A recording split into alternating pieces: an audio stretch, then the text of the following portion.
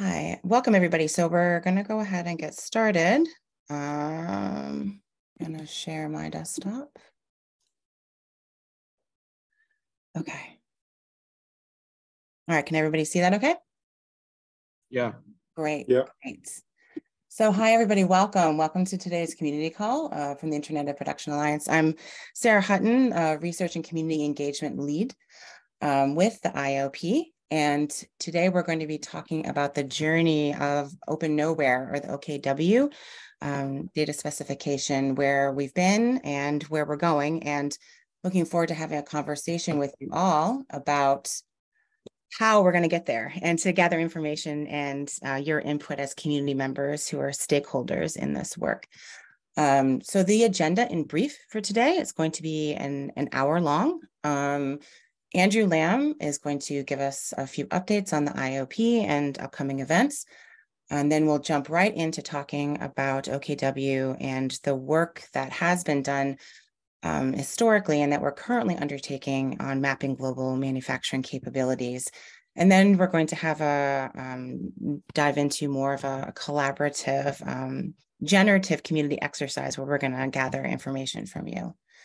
So here again is the link for the community notes. I'll drop that in chat intermittently throughout the call.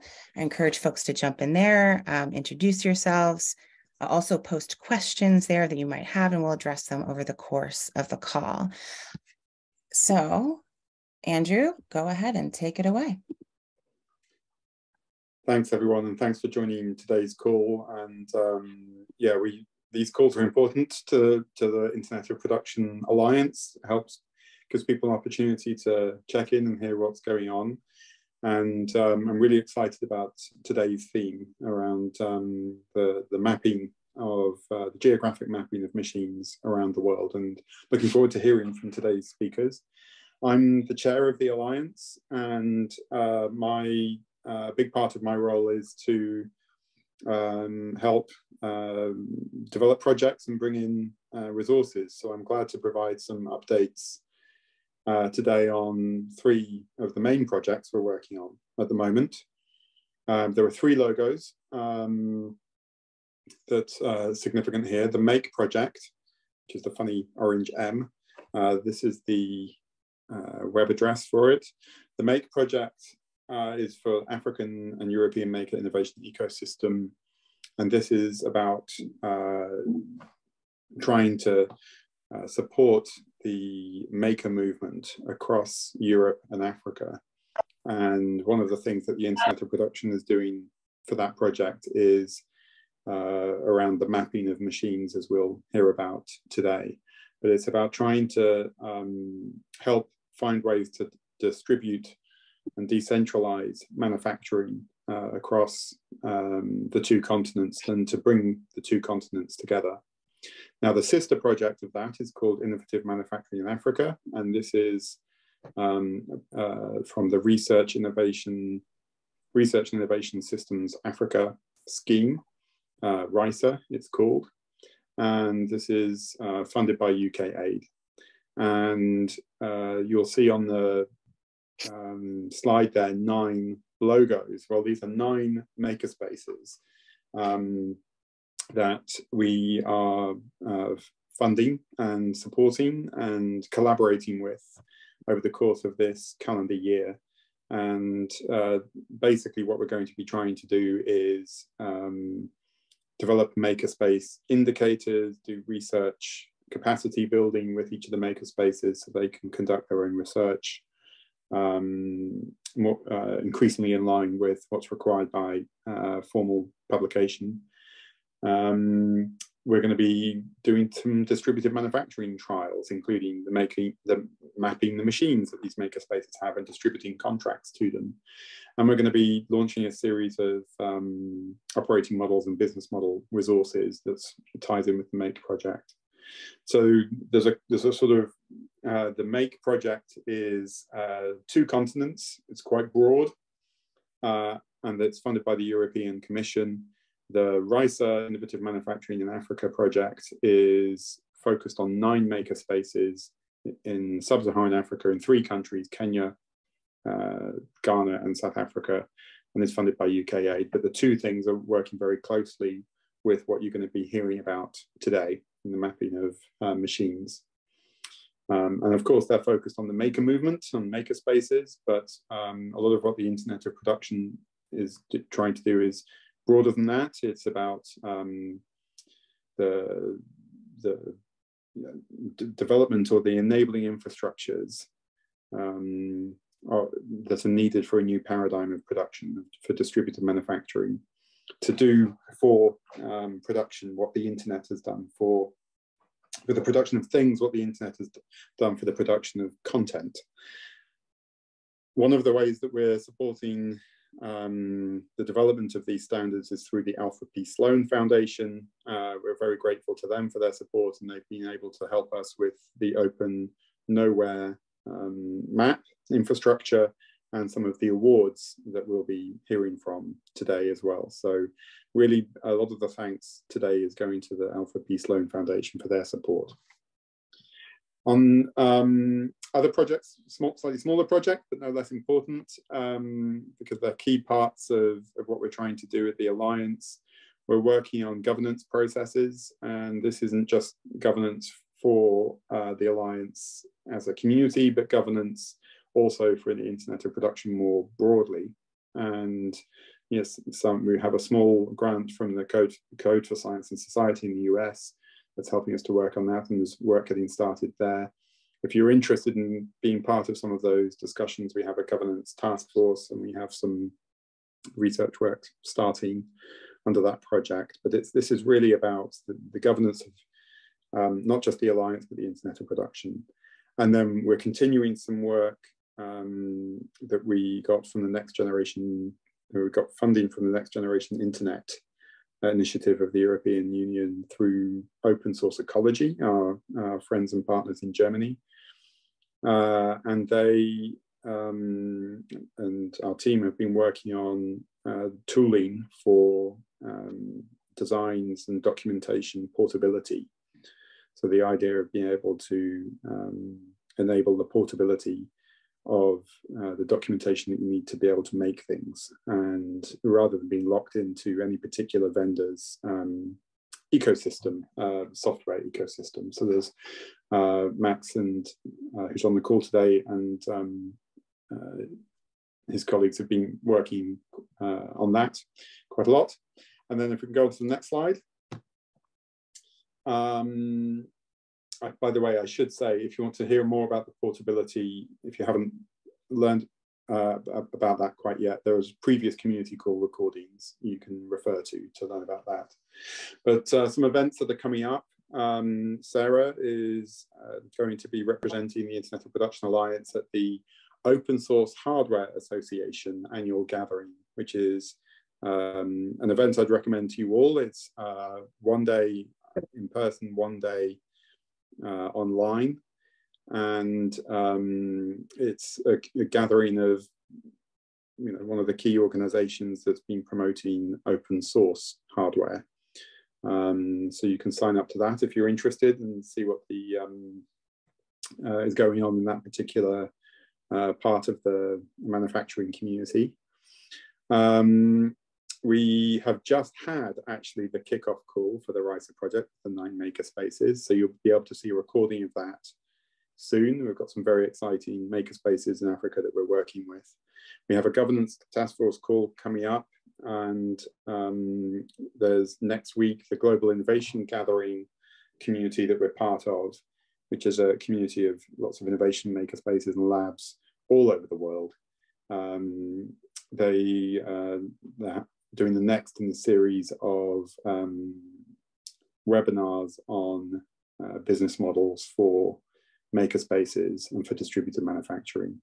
So I'll share the Global Innovation Gathering website link, and you should be able to find that webinar in there.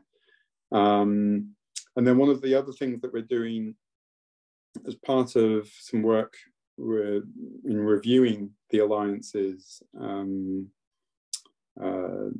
theory of change, but also in some of our communications work, is that one of the founders of the Alliance Doc, who's a designer based in New York, is going to be helping us with some persona workshops as well. So if you're interested in, thanks for the link to the Global Innovation Gathering there. So if you're interested in being part of that persona workshop as a member of the Alliance, please do get in touch. As ever, if you're interested in finding out more about the Alliance, please do reach out to us. There'll be, obviously you've got the contact details for this webinar, but you can keep in touch with Sarah and I. I'll put my email in the chat. And I think unless there's any questions about updates from the Alliance, we can dive straight into the topic of today's community call. Sarah? Great, thank you so much, Andrew. So we're going to move right into telling the story and the journey mapping of Open Nowhere OKW. Going to hand over the mic to Max Warda, who is our technical lead and has been a part of this process all along the course. Take it away, Max. Thank you, Sarah, and thanks everyone for joining. I'm going to start with a very brief sort of recap of Open Nowhere, where it's been, and what we're looking at is sort of a little bit later on in the call is to allow time for exploring sort of what the next chapter of the story looks like, and that's going to be what we're hoping to be able to allocate a lot more time to later today. The Open Nowhere sort of effort within the IoPA started by the sort of recognizing the need to be able to locate manufacturing capabilities and manufacturing facilities around the world along a lot of different use cases, whether it's for makers or humanitarian or aid organizations and others. And the work started by working on defining a standard for documenting, or basically sort of a metadata standard for describing manufacturing facilities, manufacturing capabilities, and machines and tools within these spaces worldwide. And the idea is basically to make it easier to be able to find where you can get things made in a distributed manufacturing model. So we see this as a very key part of the whole sort of infrastructure that's needed to enable the shift towards distributed manufacturing. We have there's a couple of links that I'd encourage you to visit. There is a link, that's the work, we've got basically a category or a working group section on the IoPA's community forum, where we basically have the conversations around the work around mapping. And the IoPA website has a section on Open Nowhere where you can actually link, you can get a little bit more information and link to the published, the standard that's been published as well. If you can move on to the next slide, Sarah, thanks. So the initial effort, as I said, was very much around sort of wanting to define this standard to be able to collect data and put that data on a map so that that map can help people find facilities and find machines and tools based on whatever it is that they wanted to get made. And this standard was published, as I said, it's quite a broad metadata standard that covers a lot of different aspects of manufacturing machines, tools, processes, facilities, and much more. And the initial efforts were driven very much sort of during the effort to address sort of to respond basically to the pandemic. There were a lot of efforts led by Field Ready, for example, and the OpenStreetMap, who train surveyors to go out in various countries around the world and collect data about manufacturing facilities. At the time, it was, again, the focus was very much on facilities that had the capabilities relevant to the pandemic response. And so we've managed to collect a lot of data using that method. We've also been looking at aggregating data from different places, such as the Fab Labs network and other mapping efforts that have been carried out for mapping manufacturing facilities. We've also been conducting an initiative known as the Open Nowhere Data Awards, and Sarah and David will later be expanding more on that effort as well. Currently, apart from the mapping effort itself, the data collection and mapping, the focus of sort of the output and the tooling that we're working on is in the context of these two projects. So MAKE is a European H2020 funded project that is focused on sort of hardware digital innovation hubs. And it has 5 primary goals of sort of looking at different business models and revenue streams for makerspaces in Europe and Africa, as well as community building, skills building, and the work that we're doing specifically is around looking at mutual skills recognition, which Sarah is leading on, and mapping of machinery and makerspaces in Europe and Africa as well. So that's one mapping effort that Antonio will be showing you some of the results of that effort shortly. And the other main effort that we've been doing is with regard to the funding that we've received from the Sloan Foundation to gather global manufacturing data. And we're looking at sort of collecting, the target for us is to collect 150,000 points of interest, which we define as sort of different machines and tools around the world. And that effort is very much closely linked to the data awards that we'll be looking at shortly as well. And I think that's probably the perfect segue for David to tell us a little bit about his experience with the data awards. Absolutely. So I'm going to hand it over to David Castilla, who is a microbiologist. He has a PhD in biomedical sciences with UNAM, Mexico. And he's been associated with many DIY bio projects that involve the use of digital manufacturing techniques for the design and development and construction of open source bioreactors, high pressure liquid chromatic systems, 3D printed microscopes, and much, much more. He's going to be joining the ASU Biodesign Institute as a research scientist very shortly, very shortly. I know you're going to be moving soon, David, and I'll let you take it from here. Just let me know when you want me to advance the slides. Yeah, sure. Well, hello, everyone, and thank you, Sarah, for the introduction. I'm really happy to be here to present some of the effort that we have been working together with the IoPA. And well, today, what I'm going to show you is a very, very, very quick, a quick talk about what we've been doing together here at Gleason, and also with my associate, Greg Merritt. So please, Sarah, you could go ahead with the first slide. So our project was related in trying to understand the mapping and trying to figure out where are the capabilities, digital manufacturing capabilities across Latin America, which is not an easy task in terms of we were not in the area physically. But Greg and I decided to go forward and try to design the best strategy in our hands to collect the data that we wanted to know a little bit more. So if you could pass to the next slide, please, Sarah. So initially what we did, according to being adhering to the standards that have been proposed by IoPA, is to try to first create an structured survey and reaching out the community that we were connected with. We started essentially in Mexico, Argentina, and Brazil, which are the most, which is the closest hubs and makerspaces that we are aware and we have worked with them in the past.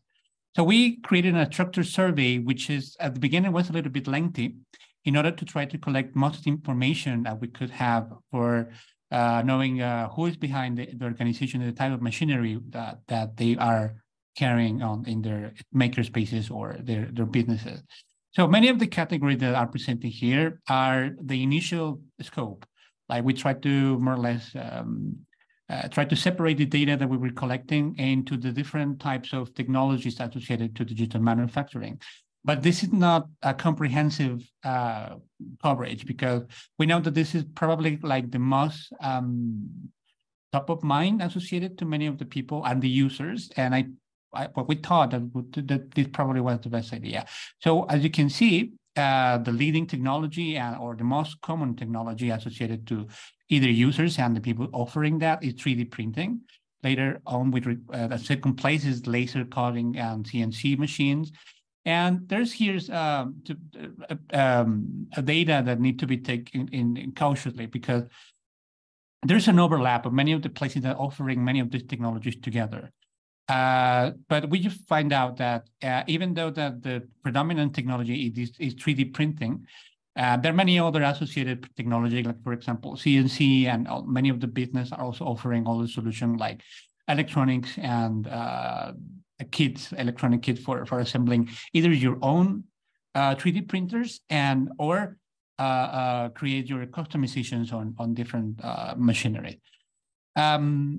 So there's an overlap distribution that it should be addressed, that many of these points that we are presenting here, up to around 3,500 points split down into all these categories, need to be addressed, that many of the services of these spaces are offering all of them together, or sometimes they're just specialized in one of them.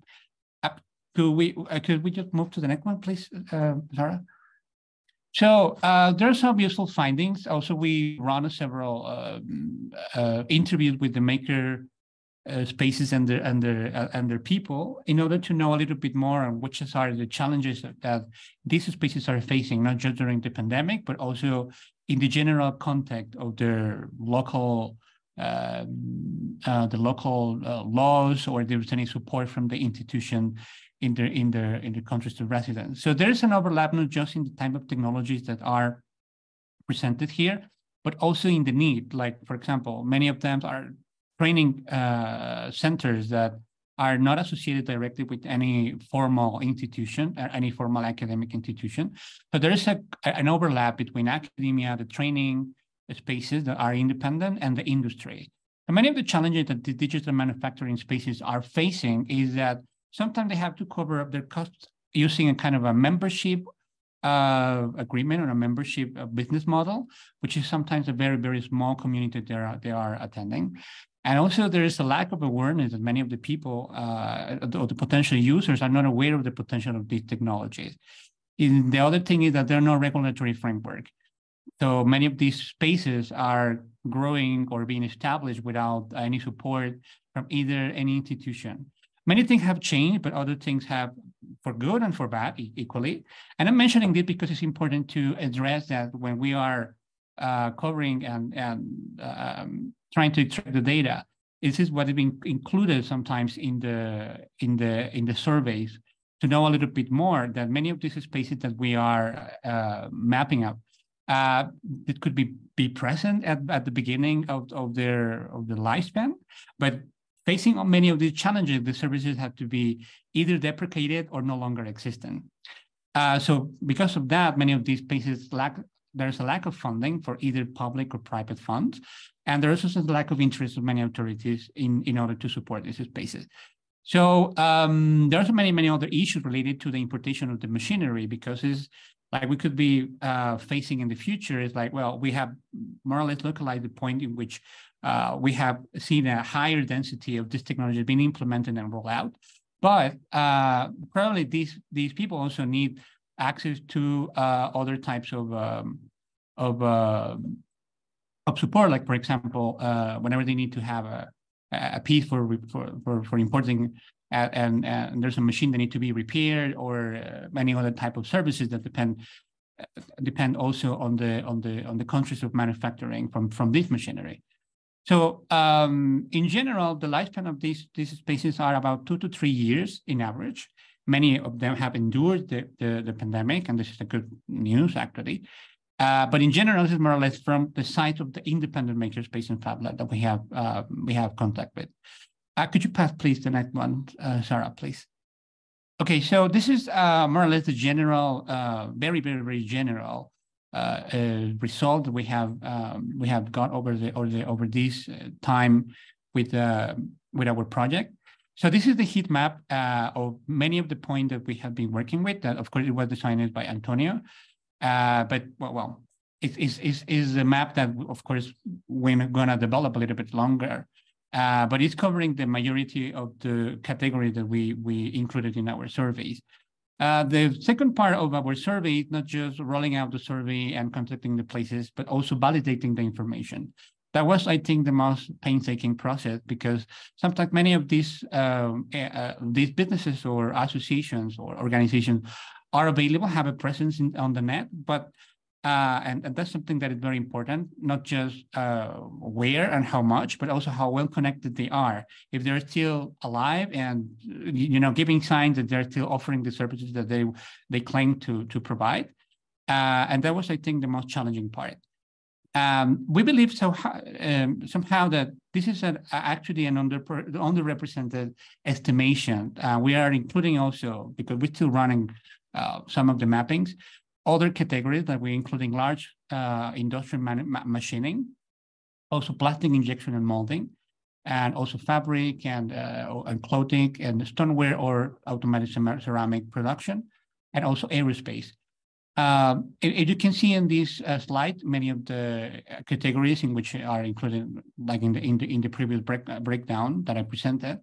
The most important to notice here in this heat map, it not just is incorporating the use of these technologies, but also the density of them. So as you can see in our map, the majority of either the companies or Fab Lab are located in the same spaces that we suspected: Mexico and around the industrial areas in Mexico City, and also in Sao Paulo in the case of Brazil, and in Argentina, in Buenos Aires, and in Chile. So these are the most relevant spaces, at least in Latin America. There are many other spaces, like, for example, we couldn't see anything in Cuba, or there is a low presence of this adoption of these technologies in the Caribbean area. So probably with the next round of data, which include many of the categories I just presented here, with the large-scale machining or the fabric of stoneware, we could have another clear idea of which of the industries, not just by how fast they have adopted new technologies like additive deconstruction technology, but also how many of the traditional processes have been included into the and incorporation of the novel technologies for the traditional process. So, well, so far, I think this is from our side. And well, with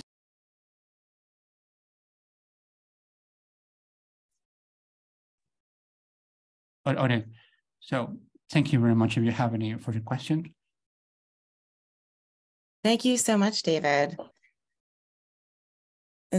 So what we were going to be moving into next is that, as I'd mentioned in chat, and for those just joining, Antonio Anaya, who David had just been referring to, will be providing a live demo of this heat map shortly to see, as David had mentioned, you know, in the next round, we're looking to gather additional data points and expand the mapping process.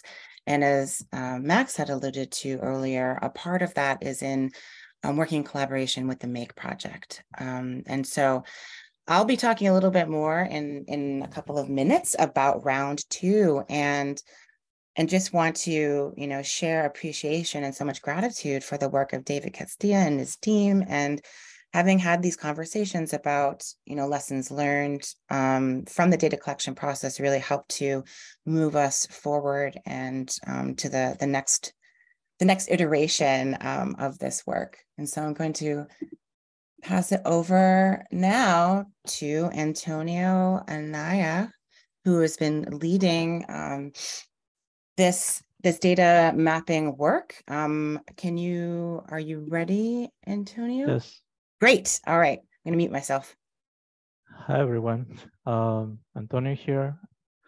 And I invite you to scan the QR code if it's possible for you to interact with the map also on your phones. So what we see here is there is a map that's the output of a map generator tool. So the data that is displayed there is showing a heat map, like the one that's was presented by David. In this case, we are mapping here these categories of machines. Like in your right, the top right, you will see there are 3D printers, scanners, vinyl coating machines, and so on. So, and if you notice too, and if Sarah can help me with that, if you zoom in the any of the numbers, you see there like there's a few circle numbers there. Yeah, that's a good one. So what you see there, and if you click to any of these points, there, you see a specific machine. So I will explain more about how this works and how the data is organized and to display it like this. But the idea of offering maps is to make it easier to know where to produce something. And there are different use cases. Like sometimes you will need to know just where you can go and laser cut something, but you don't need to know what specific machine they have there. In other occasions, you will have to know the specific machines to know like the build size of the machine, and to know that if the build size is is big enough for your project. So compacting the data, filtering the data, organizing it, and then displaying this is a quite challenging effort, because when we receive data, that we have two main ways to receive this data. So one is in big data sets. When we receive data in this way, it's quite difficult to filter, sorting everything, especially when the collection has been a free input text. Like you can understand if it's very difficult to classify things depending on and how well written or collected are these data fields. And so the map is the tool is in development stage right now. So the idea is to provide this in the next weeks as a tool to generate data and based on different sources and also different needs that you have. This one is generated for the Make project and is using data that has been collecting for that purpose. But the idea is to show maps for different countries and regions. Sarah, if you could go for the next slides, please. Thank you. So as I was explaining, there are two different ways to receive this data. The one that we are using right now for the Make project is mainly record by record. So we have a form that's customized and also parameterized to make it easier to collect machine data. We are offering a catalog of machines and materials that are online for different vendors. So instead of collecting data as a free input text, we are offering a list of machines that you could possibly have in your Fab Lab Makerspace or Innovation Hub. In that way, we are trying to have a better quality in the and more granular information in the machine data that we collect. And for the materials, that's something that we are opening for the discussion on how to classify materials. There are people working on that right now. And the crucial point of this process is the data validation, like David was mentioning before. Is the challenges are to know if the data that we have is related to a real location and if the data is still current, this is still updated, is the latest version of the information and that's available online. And so during the validation process, we also look for duplicates, misplaced data, typos, null data, and all that. So it's easier when you manage all this from a form that you control, and you can also work in the quality of while collecting the data one by one. And so at the end, the challenges with this kind of data collection way is that we need to also reach more people by making a diffusion of the tool and the community engagement. So it depends a lot on that. Could you please go for the next slide, Sarah? Yes, thank you. So in the other way we have is by receiving the bunch of data, so or scrapping the data that's online. And for that, we need to select the source. We need to know that the source is relevant for the OpenAware scope. And then we go and we collect the data. We make a data set of that by scrapping, accessing database APIs, or by receiving Excel files or CSV files from the contributors, like for example the Data Awards and other programs that we have that have contributed data for the OpenAware mapping. And again, the validation is a crucial point of this process, but in this case, it's a more time-consuming, because if just imagine you have 10,000 rows and you need to normalize this data, and there is no a taxonomy or common language to name things or to refer to things, you end up potentially with thousands of entries and need to check manually, and that's very time consuming. So it always requires some manual check-ins, no matter the level of automations, because it's not easy to identify data and to know, for example, when you are referring to a 3D printer to a CNC machine, there's lots of similarities. And so on that process, I have worked a lot on how to classify machines using NLP algorithms and all that.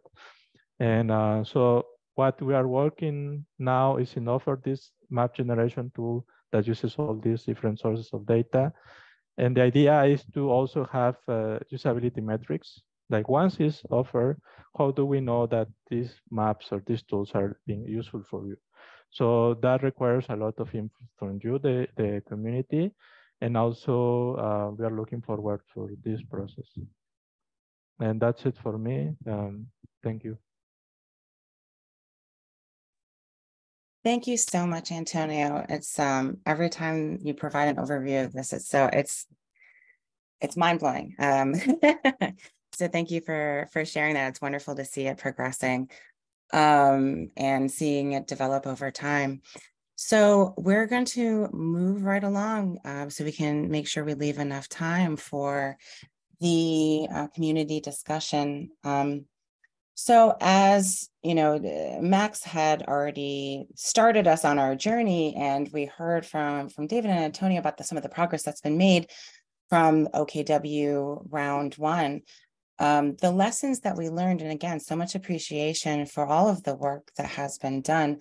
The Round One of the awardees really taught us a lot about some of the ways in which we could structure the award program to address some of the issues that were brought up about the quality of data being collected, additional support that could be provided to awardees for information sharing, and for communicating project work. And also one of the big pieces that came up, and David alluded to this a bit in his presentation, is that there was more of a focus that was being discovered that was needed for education, to really talk with community members and volunteers who were getting engaged in collecting this data. And so taking what we learned from Round One, this is just a little visual overview of changes that were applied to Round Two. And there are links, and any and all of these links, and we'll be putting some in chat, but they're all included in the notes and will be sent out along with the presentation slides. We now have a community forum and channel for our Round Two awardees to share their work as it is ongoing, and to have them asking questions and interacting with the community. We have a much more visual representation of the toolbox. I shared a link in chat regarding the OKW toolkits and requirements that Antonio put together. And we welcome feedback in any of these community forum channels, and really encourage discussion amongst the community members. And we have also added in this particular round, in addition to gathering the data on machine, model, make, and more information regarding capacity and capabilities, we are encouraging our awardees to also collect photographic evidence that'll be a part of the data mapping process. And so while this is incredibly brief right now, but don't worry, you'll be getting presentations from our awardees later on as the work gets started. We have only recently had our initial kickoff meeting, and we're just getting things going. I want to introduce you, visually to all of the awardees. We have 3 distinct teams working on mapping manufacturing capabilities in Greece, Cameroon, and across Nigeria. And I encourage you all, you can either scan the QR code here, or like I said, we'll share all of these links after the fact as well. You can keep an eye on their work as it is ongoing in our community channel, and encourage you to ask questions, interact, engage, and contribute to the ongoing data collection and work with OKW. So I am going to pass it back over to Max Awarda to get us started on next steps, the next stage for OKW, and how we're going to get the community involved, and what we would like to hear from you. Go for it, Max. Thanks, Sarah, and thanks Antonio and David for sharing your work. Because as Sarah said, it's always really impressive to see all the work that's being done across all these different initiatives. So what we'd like to do is, just basically start in hearing from you about. We've covered sort of the work that where the whole journey started and what's been going on now, and what we're looking at now is sort of opening up different ways of engaging with the community, opening up different channels of sort of looking at what kinds of use cases these efforts around mapping of manufacturing worldwide can help with the sort of this move towards distributed manufacturing. And the link there that I think, Sarah, you shared it at the beginning, I don't know if you want to share it again. This is the link to the document that we're doing, so please feel free to contribute to that document if you like. And what we are also looking at doing now is to basically put forward some prompts to you. Sorry, I think you need to refresh that slide, Sarah. Sorry about that. It doesn't seem to be up to date. Okay, just give me a second. Paste the link here. This is the link. I've pasted the link into the chat as well. So these are some prompts. As you've seen, overall, there are sort of 3 main areas of work, if you want to think about it that way, in terms of the work with OKW. There's the sort of the mapping of facilities and the machines and tools that are in those facilities, as well as the manufacturing capabilities and the manufacturing processes. I think David spoke quite well to the need to sort of expand the work around sort of what kinds of processes are being mapped, etc. So with that in mind, we have these questions for you that are in this. If you open the link, you're going to see sort of 4 columns. And the 4 questions are basically really understanding from you very specifically, sort of diving into some of the specifics. So, what are the manufacturing processes and capabilities that you need for your work? So here we're really looking for you to sort of provide concrete use cases based on your own sort of experiences and needs. The other one is machines and tools. Again, if you can sort of elaborate, put down as much detail as you want in terms of what are the kinds of machines and tools that you would use.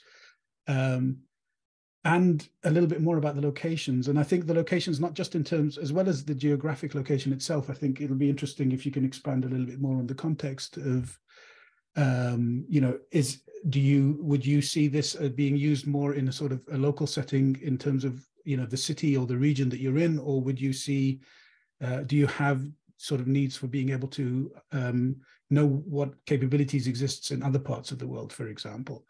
And last but not least is sort of, as well as these three sort of areas of, a map of facilities and data related to machines and tools and manufacturing capabilities, is there anything else in the context of mapping of manufacturing that you feel needs to be addressed or worked on under this OKW initiative?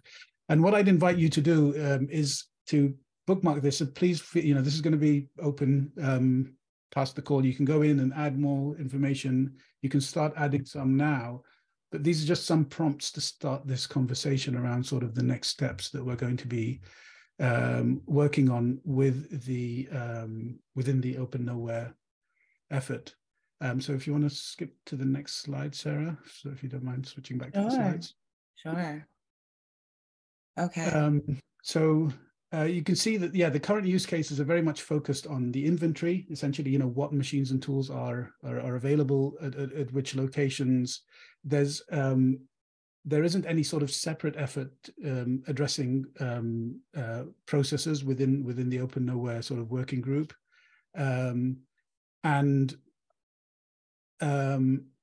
What we're looking for, again, this is, I think, in the context of the answers that we'd like you to provide in that Padlet, but also, to open up the discussion around sort of what are the use cases that you need, that you see will, where you would need to actually go into a map and actually use the map, and whether it's the use case of people contributing data or the end users of that data as well. So looking at the whole sort of, input output sort of pipeline of the data. And if you'd skip to the next slide, please, Sarah. What we're doing now as well, and this is a wider move within the Alliance, is we're sort of rebooting, reconfiguring these initiatives, these efforts. The Open Nowhere initiative is sort of perhaps further ahead in this reconfiguration than other initiatives at the moment, but this is an effort that's going across the board, where the effort so far has been, the working group has been very much focused on the data standard. And what we're doing is we're moving it sort of towards being a much wider initiative than just looking at the one data standard. And so we've set up a steering committee, a sort of a proto-steering committee now that is looking at this sort of reboot. And what we're looking for, and hopefully this will, again, sort of help contextualize these questions in the context of these changes that we're doing, is what other ideas, that last question that I asked in those prompts, what other ideas are there other than the ones that we're currently working on that you would like to see us, that you might want to propose to be included in this initiative? And if you look at that yellow sort of circle up in the top right, that's where, the task forces that we're setting up to look at the current tooling, look at the current data standards that are in use and the current efforts that are in use. We're looking to sort of find people who are interested in actually joining these task forces and getting these efforts sort of structured basically structured in a way that moves us, as I said, into this more wide-ranging way of looking at distributed manufacturing from the perspective of mapping as well. Mm-hmm. Thank you, Max. I think what I'm going to do is stop the screen share because we have a few minutes left, under 10 minutes left. And so what we will be doing, and let me also unmute my video so you can see that a person exists behind the voice. Hello. And so as, thank you for moving through all of that information. It's a lot. It's a lot. And I know that there are some folks on the call today who have been working with OKW for quite some time. And then there are others who are relatively new. We are going to be continuing to ask these questions and gather information. That Padlet that Max shared, the green screen with the 3 different columns of questions, We will post that to the community forum and send that as a follow-up here so that we can continue to gather information from you asynchronously. But in these remaining moments, going back to that prompt that Max was referring to of use cases, we'd really like to hear from you, and we invite anybody to, you can raise your hand, you can just unmute yourself and start talking. But we're really seeking to grow and further develop OKW by gathering more use cases and hearing from you on where you think it would be useful and applicable for your own work. So that's where I'm going to pause and zip myself and encourage you to just jump in.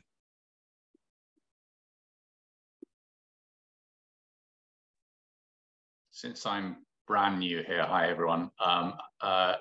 Does anybody have a use case they can start off with rather than proposing brand new ones? I can see the map, and my sort of reaction to it is clearly it's an imperfect map right now. Even if it was perfect, what would we do with it? What has anybody done with it? Could somebody talk about a use case? That would be great for me.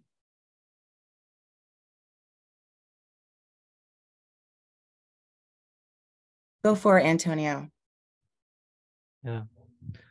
So what are we discussing right now is how to match a project description of a project manifest to locations.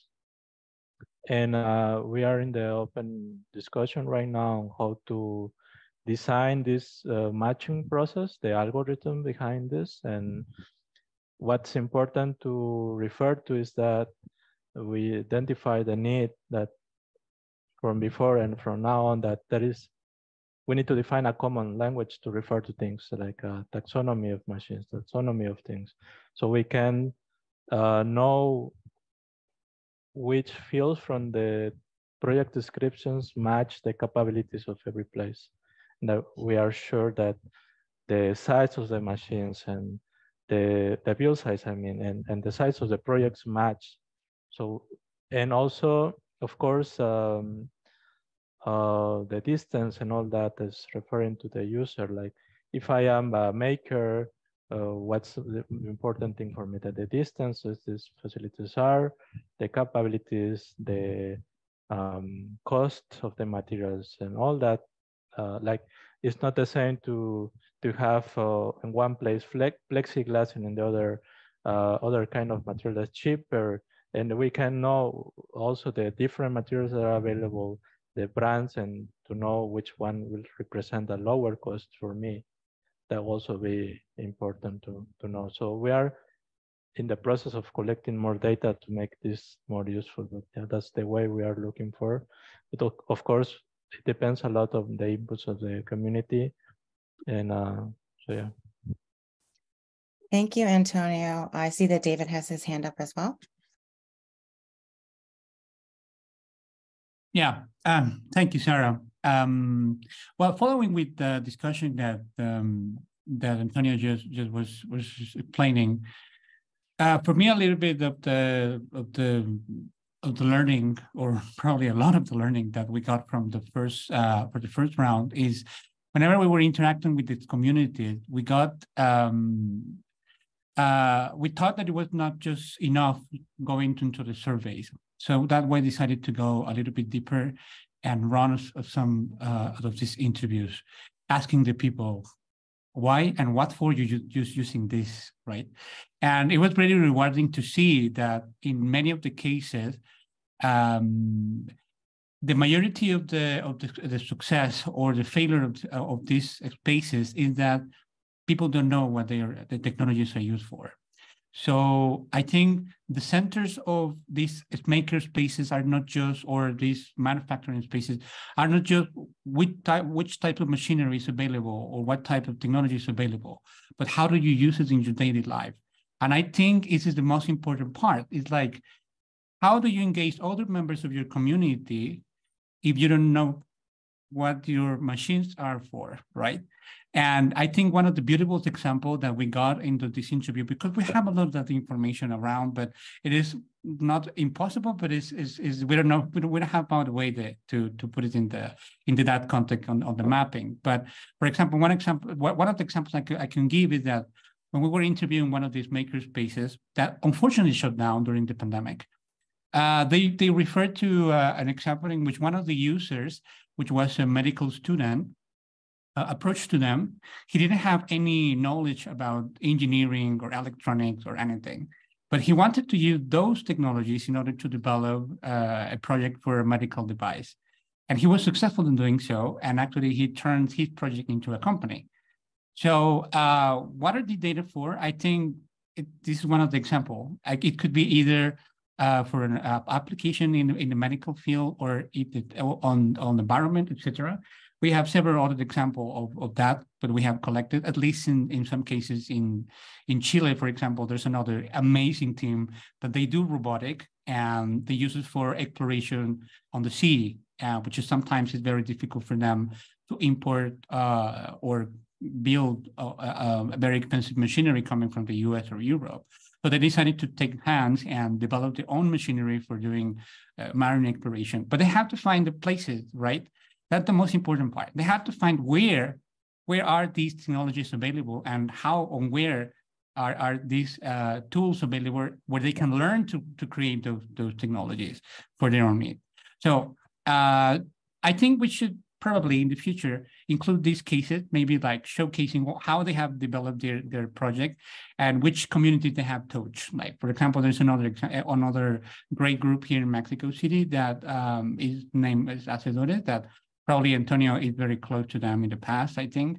And they have a very large hub of several schools across Mexico in which they have incorporated digital manufacturing technologies into the curricula, which is nice to see that newer generations are getting acquainted with this technology that probably previous generation are not. And maybe that's the reason why many of these spaces are thriving or failing.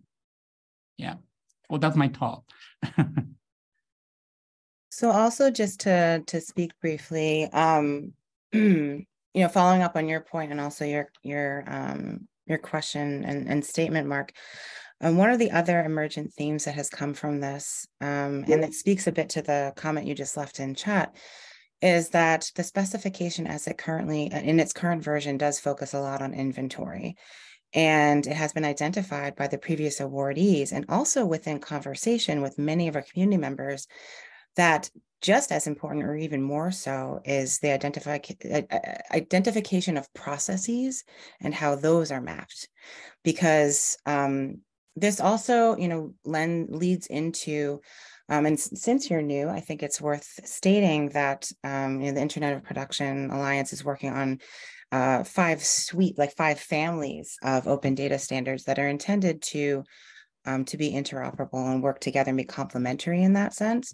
And so even to your point of the human in the loop being very important, one of the things that I don't remember if it was Andrew or Max that referred to it, one of the other pieces of research we're currently working on is an open data standard that's related specifically to those people and the people and skills. And so if you have any questions about that, the beta release of that standard is now live, and feel free to reach out to me for follow-up, and we'll include that information in the recording from this call. I do want to make a note here. We had scheduled the call for 90 minutes with the intent that the last 30 could be open if people, had the time to, stay for conversation. But this is a very busy time of year, and I know a lot of folks, their time is rather compressed. And so we're going to go ahead and officially wrap the call for now. And thank you all for joining, and thank you so much for sharing your experiences and information, and you'll be hearing more from us soon.